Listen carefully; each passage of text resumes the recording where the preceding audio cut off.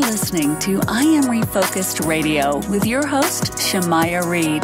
This show is designed to inspire you to live your purpose and regain your focus. And now, here's your host, Shamaya Reed. Hey, welcome to I Am Refocused Radio. We are here once again. Today, we have a special guest. We have Marina Shepelsky. She has an amazing website where we learn about her career being law. It's ShepelskyLaw.com. And as a managing attorney, we're going to learn a little bit about her backstory, what inspired her to get into this field. And also, everyone has an amazing story of dedication and overcoming, our chapters in life that are not always so high. So first and foremost, Marina, thank you for your time. How are you doing? Thank you. Hi, how are you, everyone? Nice to be here. I appreciate you being here. So with you being an award-winning immigration and family law attorney, kind of paint the picture for the audience. What inspires you to take this career path? Well, I'm a first-generation immigrant myself. I came from Ukraine here when I was 12 in 1989. And I went through immigration with my parents and all our friends and family, just like all our clients have. And I've also gone through divorce myself. So I've personally survived those two events in my life, immigration and divorce. And that is why I feel so connected to these two fields, because I know how complicated it is when you don't have all the information, when you don't know what tomorrow will bring. And I can help people now in those two fields get their life in order, legalize in the United States, become legal, become a green card holder, become a U.S. citizen. That's all people want. They want to work here legally, pay taxes. They want to be able to go places and not be afraid of being deported. And on the family side, they want to resolve their divorce and move on. So that's what we help them with. And with you being the CEO of your business, you can go to the website, ShepelskyLaw.com. Tell us a little bit about your Shepelsky Law Group. And you kind of did sprinkle through some of the details, but give the audience a picture of everything that you do day in, day out. So I started out by myself in a small room. I couldn't even afford to rent an entire office when I finished law school, and I went out on my own pretty quickly within a year after that. When I was pregnant with my daughter, my oldest daughter. And now we have 3 attorneys in the office, including myself. We have paralegals, both in person and remotely, working with us from different states. We have, legal assistants. We have a whole marketing team. We have a sales team. So it's become a company almost. It's a law firm with different departments that does different things. And the end result is to get people to know more about us, to know we exist, to become a client. I also have a big social media presence. I do a lot of videos where I educate people. I educate people about basic and complicated topics relating about the immigration law. Also, I do a live every week about immigration news, anything in the United States that relates to immigration, because there's so much of it. It's a really popular news topic. And I just like to educate people as much as I can about immigration law and family law too. And since you do focus on family law and immigration law, what are some of the misconceptions that people may have with immigrants and how, they do need legal services to help them with their journey and becoming, part of the American dream? Well, when you need to legalize in the United States, it's a very vulnerable time and place in your life because it's very complicated. And immigration law is really one of the most complicated and ever-changing areas of law that I ever came across. And, I have colleagues in every area of law that you can think of. I went to school here, I grew up here. I have friends who do employment law and personal injury law and even maritime, admiral law and contract law. And this is the most complex. It changes with every administration. People are always like reeling from the news. When people talk about Florida right now and what Governor DeSantis started with this SB 1718 law that everyone is talking about now against quote unquote illegal immigrants, most people don't even understand what it is to be an illegal immigrant or know the difference between a legal immigrant and an illegal immigrant. And first of all, people cannot even be illegal. But the bottom line is it's very complex and people are so vulnerable and so upset and so disappointed already with the system. And it's really a challenge to get them to trust us, to convince them that we're here to help you. We'll hold your hand through this process. It's kind of the same thing with divorce. People have heard rumors and their friends have told them about divorce. But the reality is, unless you talk to an attorney about your specific case with your specific judge and situation, you don't know anything. So those two areas are very complex. And people are at the lowest time in their life, really, when dealing with those issues. So we help them the best way we know how. We do things one day at a time, ethically. We fight for them. We fight for their rights. And we try to make things work for them. It's not always about what you want. It's sometimes about what you need and how we can get there. You made a good point about every case is different. Every case is unique. So with that point being said, let's dive into the divorce topic, if you will. So when it comes to divorce proceedings, how do you approach helping parents separate while ensuring the best interests of their children, if they have children?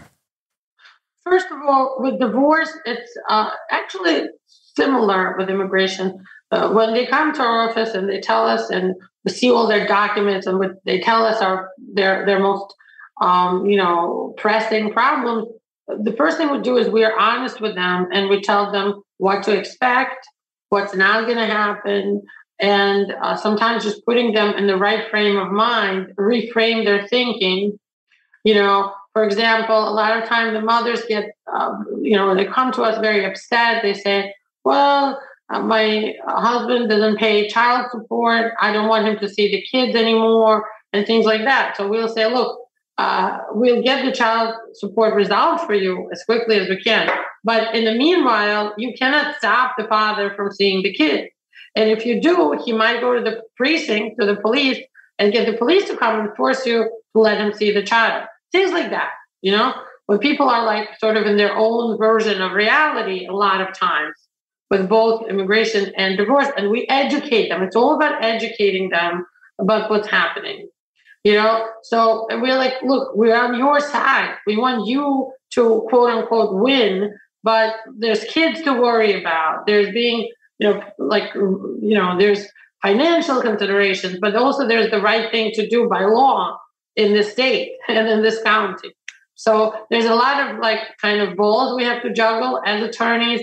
And some of it is, sometimes your own client acting, sometimes not always in their own best interest and doing things you don't want them to do, even though you told them not to do them. So it's a challenge, but we love it. This is the work we love to do. We love to help people. That's why we're here. Once again, talking to our guest today. She is the CEO and founder of Shepelsky Law Group, Marina Shepelsky. And when it comes to your law practice, can you tell us a little bit about where you're from to give us a picture? Because being a licensed attorney in New Jersey since 2002 and New York State since 2003, you also are licensed in two highest level federal appeals courts. Tell us a little bit about that as well. I came from Ukraine. I went to high school in Brooklyn, New York, in a really bad neighborhood. But, I overcame it. It was good to learn about America and the diversity and the different problems that poverty brings to all of us. I was part of that. We were very poor. We came with nothing. And we didn't even have citizenship of any country because when we left Soviet Union, Soviet Union took our citizenship away, so we were stateless. So we came here with no citizenship, not even a passport. Some people come here with a passport. We didn't even have passport. I got a green card, and then I became a citizen by taking the exam by myself. I went to NYU. I was going to be a doctor at the time. I really always loved science and problem solving and medicine. But somehow I really fell in love with law when I was working, like sort of during college, just to, pay for books and tuition and things like that. And somehow I fell in love with law. It was very unexpected. I had concerns that English is not my first language. I have an accent. I was never a good public speaker, believe it or not. And through work and, getting new colleagues in the legal field, they convinced me that this is something I can do and I should do. And I took the LSAT. I did really well. And then I went to a really good law school at Fordham University in Manhattan. And I finished law school, and I didn't know what to do right away after law school. And somehow I ended up on my own because I didn't fit into like the box of corporate law or anything else. And when I started to practice on my own, I very quickly stumbled into immigration law and realized I really can do well in this area because it's like I really understand it well. I get it. And I also connect to the clients on the highest level. And I really I loved it. And since I loved it, I started doing more and more and more of it. And the same thing happened with the family law. And the reason that I started to do family law is because a lot of the abuse cases I started to do early in my practice for immigration always involved orders of protection, divorces, child custody, visitation, child support. And it made sense to learn about that because people are whole beings. And it was very holistic, to understand both immigration and their family law, like divorce and orders of protection problems, So it made sense that we started to practice in both of those areas. And we did more we did more simple cases, things we could handle. But we don't bite off more than we chew. And over the years, and I've been practicing since 2003, it's been 20 years, we got into more and more complex cases. I got admitted in higher courts. We started winning. I kind of developed my own method of filing cases, and submitting documents and organizing the evidence and preparing clients. So it works, USCIS and the other agencies, they appreciate how we do such a, really deep dive into the paperwork and writing the briefs, fighting for clients. Sometimes I get help if we need an expert in something. We never hesitate to get an expert to write something for us to win. I'm very much focused on the end result of winning somebody's case. It's not just a case. I totally understand this is somebody's life we're changing. And I'm very much aware of the responsibility that this job brings with it. And I think we're handling it pretty good with dignity, with understanding, and just working hard, doing things ethically, and being good lawyers. And that's how you do it, one case at a time. And with you being an immigrant yourself from you said the Ukraine, and now you're fighting and helping those in need. What is the first step for someone who is dealing with the whole process of immigration? What is the first step that they can take if they have questions to ask someone like yourself so that they can learn what they can or can't do with their case? The first step should always be a consultation with a lawyer. You should never try to, allow people who are not licensed attorneys or specialists in immigration law talk to you and give you any advice. Because unless you practice in this field every single day, you don't know what's happening in this field. And unfortunately, I see a lot of immigrants become victims of notarios and paralegal services or consulting services, quote unquote consulting, who are not attorneys. Attorneys don't run these shops. Attorneys have a law firm. When you go speak to an attorney, you speak to somebody educated in the field and somebody who's practicing in court, practicing before USCIS, constantly in touch and in a conversation with the government agency. If you're not in the conversation on the same level like attorneys are with a government agency, it's really hard to legalize. Statistics say less than 1% of people who have an interest in immigrating to the United States ever get green cards. Can you imagine, from everyone that has an interest in the world of immigrating here, 0.9%, less than 1%, actually end up being legal and getting a green card. So part of that is people sometimes don't want to pay a lawyer. I get that. I get it. It's not cheap, but it's an investment in your future. It's an investment in your kids growing up here, going to schools in America, getting jobs where you don't need to know people and you don't need to pay a bribe. This is our democratic system. One of the advantages of having an attorney is when they help you, they really do an educated and professional job. And the first step should always be to do a consultation with an immigration attorney. Not only that, sometimes I tell people, look, if somebody does employment visas, they're not going to know much about your asylum case. So you need to find someone who concentrates like us in abuse cases or asylum cases or family unification cases. It's not like just anyone either. Read online reviews, read their websites, just like you said, shepelskylaw.com. See how people are educating you. If you like this attorney, you like the way they speak to you, from social media, the videos, the education materials, then you should hire them. You also, on your website, shepelskylaw.com, you have a Q&A page. What's some of the most frequent asked questions? I know I asked one about what's the first step for someone who needs your help. But what's some of the most popular questions that people usually have for you? How long do I have to wait in my case time? That is the most popular question. People always want to know how long to wait and if they qualify for asylum or do they qualify for a green card this way or this way.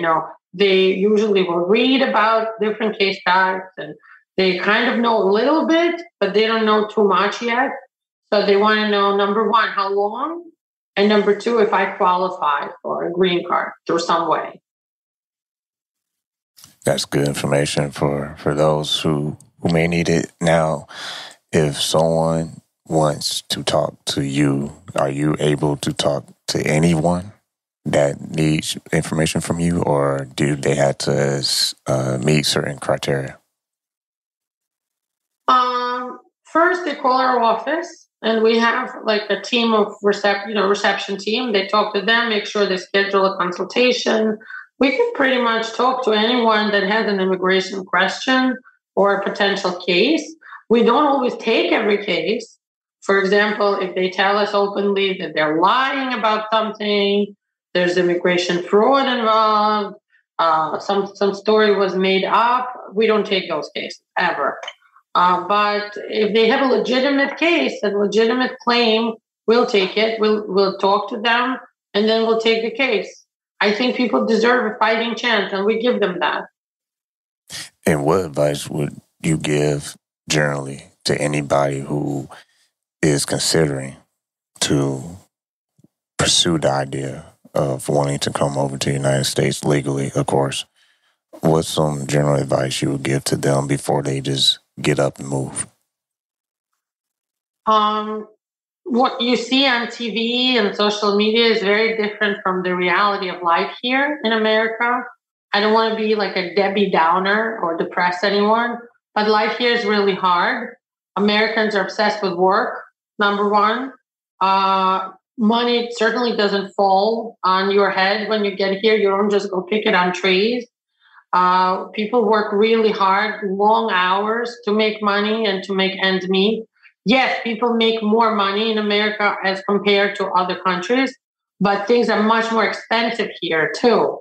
So Don't think that, it's such a land of golden goose, the golden goose, number one. Number two, understand what I just said. Of less than 1% of people who ever express interest, these are official statistics, less than 1% of people who are interested in immigrating here ever become legalized. This is from the Cato organization that does the official immigration research, talks to Congress and U.S. Supreme Court, draw their numbers from this organization.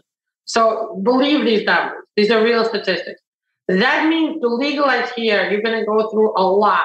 It's going to be super hard. It's, at this point, to legalize in America, it is super, super hard. You're going to go through filters upon filters and filters.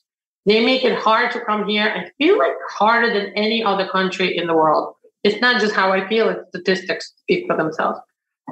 So be prepared for that. But if you make it here, you can make it anywhere. It's true. If you find your place here and you can legalize here, your life is going to be really good. And that's the truth. I love this country. It's my home. I believe it's a wonderful country, the best in the world.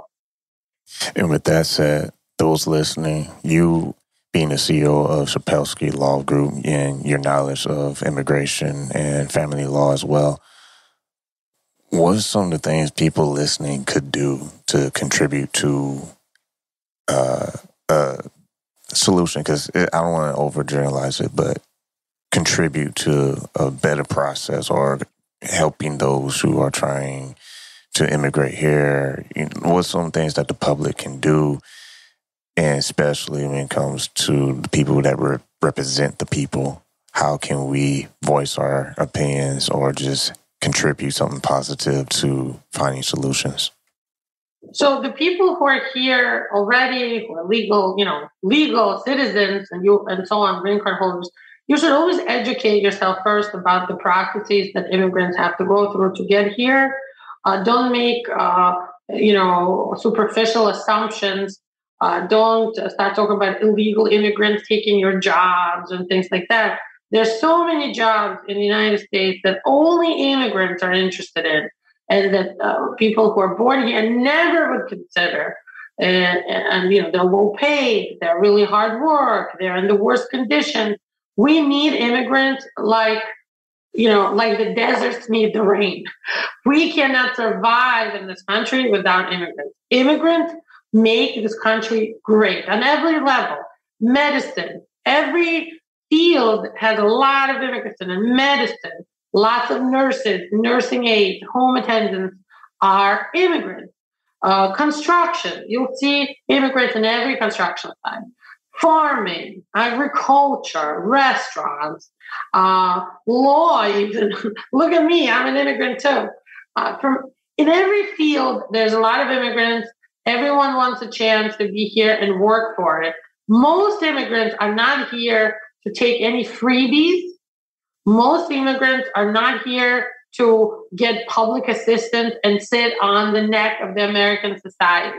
Most immigrants, if you talk to them, want to work here legally, pay taxes, be legal, travel twice a year to their country for a vacation for a week to see their parents, come back and keep working, doing whatever they do and raise their kids. So educate yourself.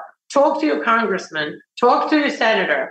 Talk to your governor. Don't pass these draconic laws like Florida just passed. This is ridiculous.